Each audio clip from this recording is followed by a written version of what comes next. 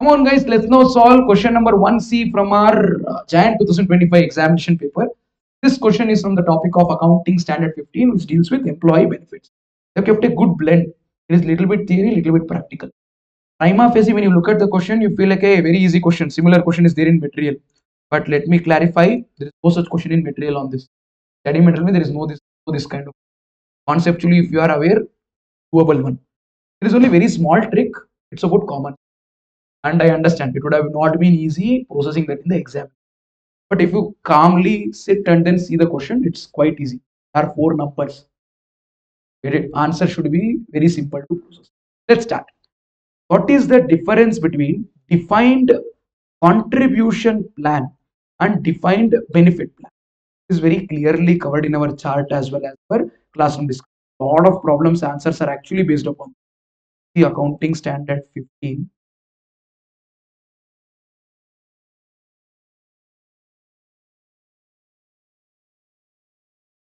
Here, literally we discussed that defined contribution plan and defined benefit plan difference as the one of the first prime.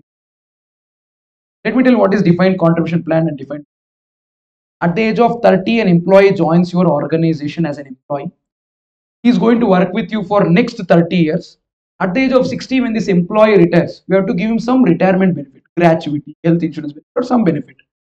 What you as an organization should do is, you should ensure that he gets so much money. Let's say you promised him 50 lakh rupees. 50 lakh rupees will not be booked as an expense in 30 years later, 2055. 30 years now is 2055. In 2055, I will not book 50 lakhs as expense.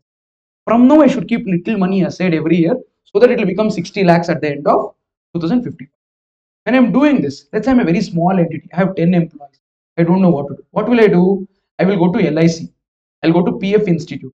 I'll go to mutual fund agency. I'll ask them, sir, I have 10 employees. To all 10 employees, after 30 years, I want to give 60 lakh rupees. I want your help. Then that fund management house, PF or LIC will tell, okay, pay me 15,000 rupees every month. Pay me 15,000 rupees every month. Leave it to me. I will take it as a responsibility. 30 years later, I will give you 60 to your employee. I'll give 60 lakhs to your employee. You don't worry. Your responsibility only giving me 15,000 every month. Here, organization's responsibility is limited to giving 15,000 every year to that PF Institute or LIC Institute. The moment I give 15,000 to that, no, my hands are clean. My responsibility is over. Defined contribution plan. My plan is to contribute a defined amount. Once I contribute the defined amount, my hands are free. Paying the employee 50 lakh or 60 lakh rupees at the end of 30 years is LIC's responsibility, not my responsibility. This is defined contribution plan. However, I don't have 10 employees. I have 10,000 employees. I'm a very big entity. For every employee, 15,000. 10,000 into 15 per month for 12 months. If I pay to them, no. They will invest in my competitor only. They will buy shares of my competitor. So he is doing better than me using my own money of my employees. Oh my God, this is not fair. And when I'm such big entity, I don't need help of LIC. I don't need help of PF Institute. Now what will I do? I'll hire one fund manager. I'll give all the money to him. I will say, I don't know what will you do, where will you invest? Invest in gold, invest in copper, invest in silver, invest in shares of some company, invest in gold bonds, fixed deposit, I don't care. Make that money become 50 lakhs per employee in 15 years or 20 years. I'll give him a responsibility. Here, my responsibility is not limited to keeping 15,000 aside. My responsibility is extending to the date on which I am supposed to pay 60 lakhs to my employee. Here, my liability is contributing 60 lakhs to my employee after 30 years. This is defined benefit plan, where my liability is to give the benefit of 50 lakhs to my employee when he retires. Simple difference between defined benefit and defined contribution plan. Well, look, just have to write this. Defined contribution plan. Post-employment benefit under which an enterprise pays fixed contribution to a separate fund will have no further obligation. An entity, once you pay that fixed contribution to an entity or to an organization, liability is not there, closed. However, what is defined benefit plan?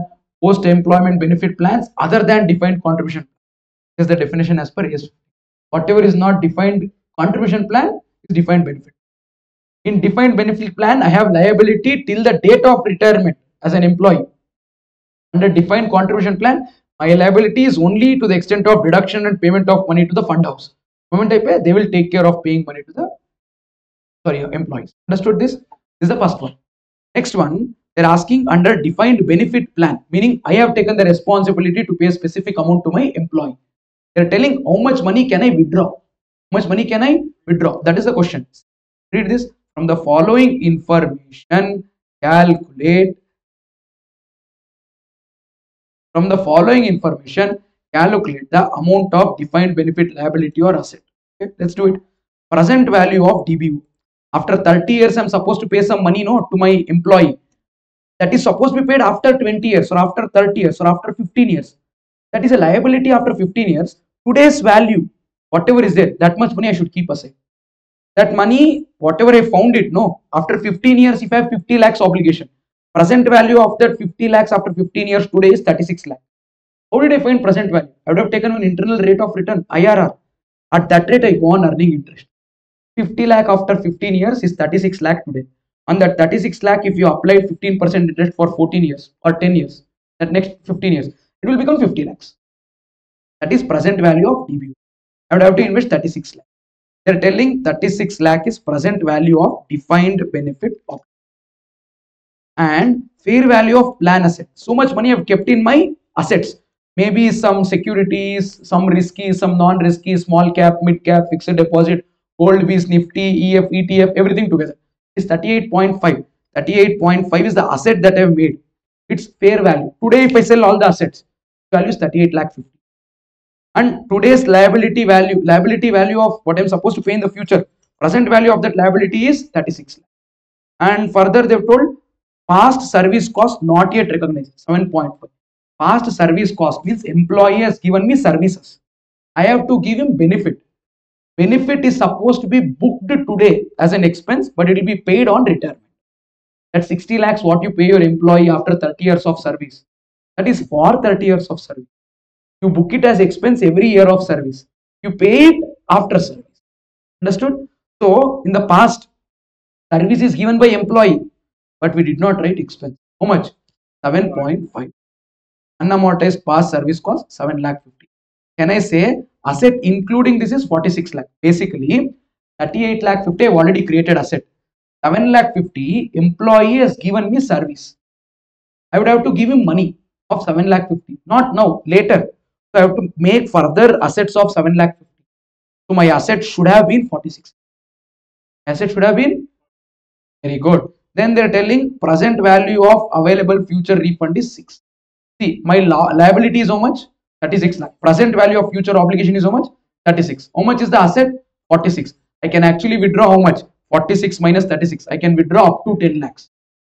I can withdraw up to, but in the question they've told present value of the future available refund is 6. So they're telling maximum I can withdraw 6. So I'll take whichever is less and I'll say I'm restricted to withdraw only 6 lakhs. Withdraw to pay the employee. Today, if the employee quits the organization and leaves, I can withdraw only 6 lakh. That's what they've given in the question. Answer is actually ending at 6 lakh. Based on a conceptual understanding of the student. Looks very simple, but you should know that you should take past service cost to be added to the plan asset already there. Compare that with the present value of DBO that is there. 10 lakh will be the amount available for withdrawal. However, they've told present value of amount withdrawable is only 6 lakh. So it is restricted to 6. That set is what you should. Looks very easy.